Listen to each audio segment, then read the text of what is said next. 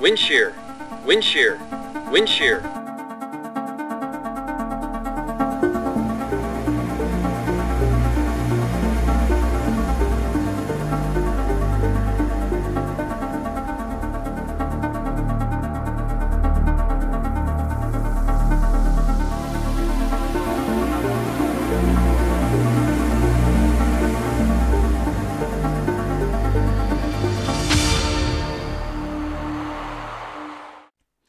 Hello everyone, and this is an introduction how to use 3D cockpits as the same way you made 2D cockpits before of this plane.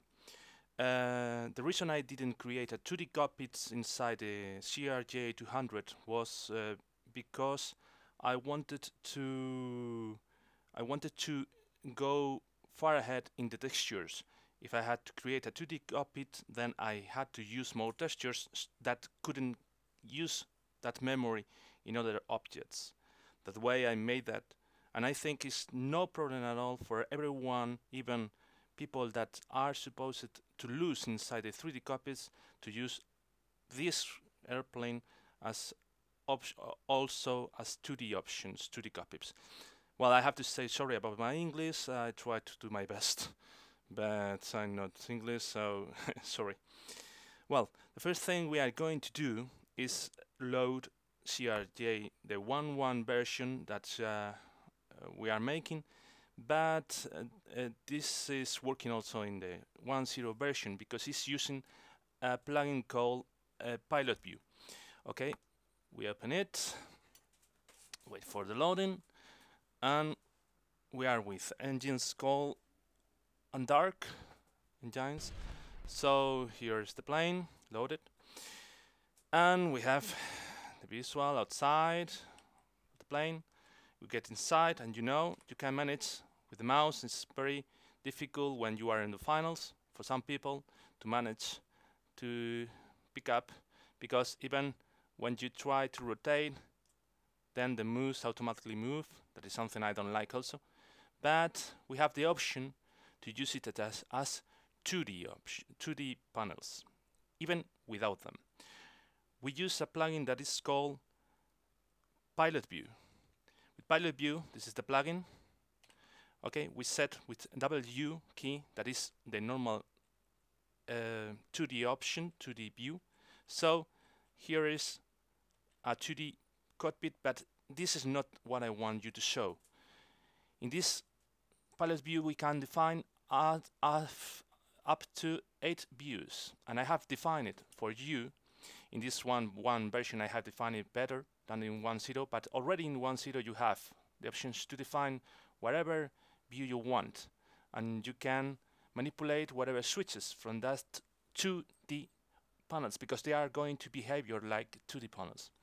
So we have this, and we put keystrokes for everyone. So we make a TIFF, the Pilot View. Okay, now it's a stiff, and we can see different views here. I have defined these views. For example, typical 2D cockpit option, 2D cockpit for the copilot, overhead, then throttle and FMS, pedestal, the autopilot command panel, another 2D option for seeing better the displays more in front of you, and then a central panel. So I'm going to start switching on the batteries. So we go to the over here, and we just, you can see the mouse, open the battery, switch on the battery. We are going to give a little more lights here. So what we need here is, first of all, because you will see when you open this that only these two displays are visible. Of course, you can see pop up wherever you want, the same, but we are going to feed all these two displays that are not still visible, because we haven't got any energy still. We are going to switch off these warning lights, go to the overhead panel, and we are going to start the power fuel. We press it, we go here, and then we wait for the gauges to show. We go to the overhead panel again, and we press the start button, and we have to wait. Starting, we can go here and we see that the APU are starting.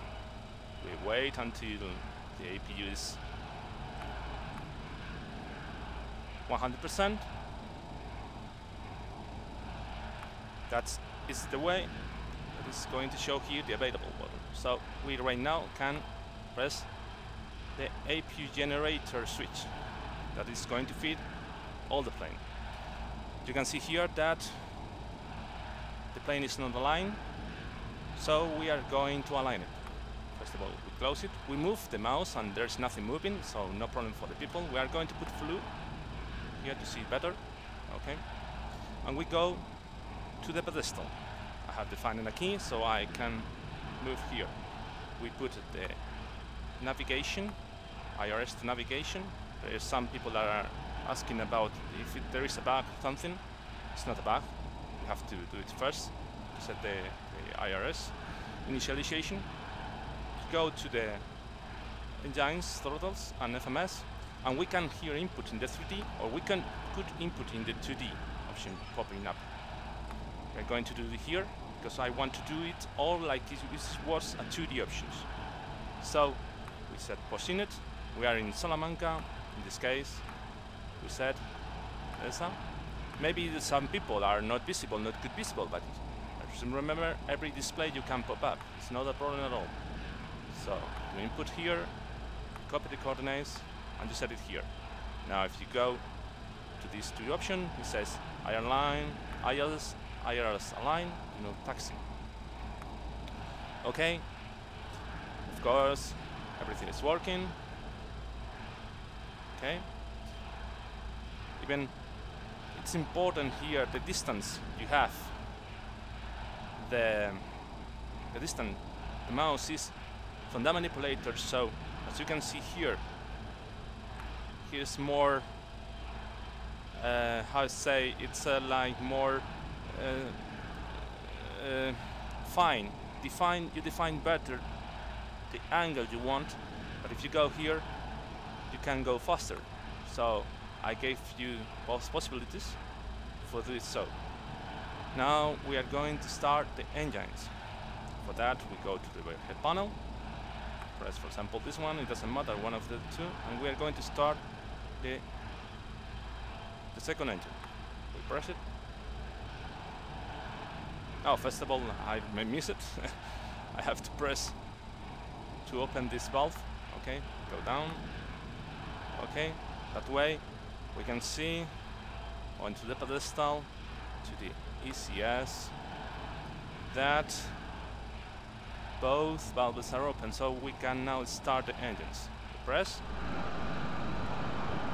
We can see here that it's increasing, so we go to the here and we rest. See how the engine 2 is running. Switch on, and we go to the second engine, the first engine in this case. Switching on. See how it's increasing. We go to the floor panel and increasing. Now we have engines on, and we could start action. That way we have to go to the pedestal and release parking brakes, and we can manage.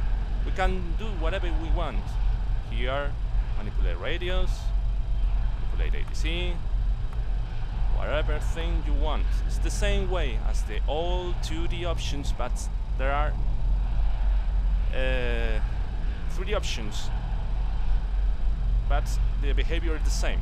We connect the jet dampers, we have changed this one, and we could go to the autopilot right now and set whatever we have to set. Okay, speed, whatever.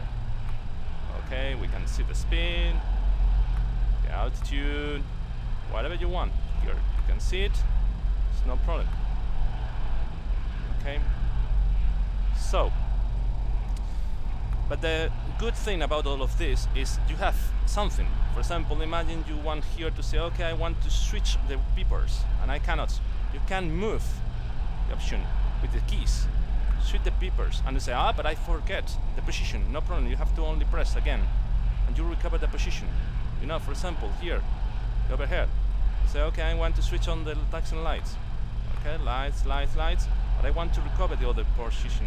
Okay, you only have to go and press the overhead panel, again, the key, and you recover it. So, I think it's really amazing technology that lets you use 2D cockpits as with 3D options. So we don't have to create any of them, any 2D cockpit to use for everyone. And I think this is amazing, this stuff. So if we want to go outside, we only have to disconnect the plugin and we want to go outside. So that's it. I think enjoy playing. It was so hard creating it, so hard, and I hope you enjoy the plane. Thank you very much. Goodbye. Ciao, ciao.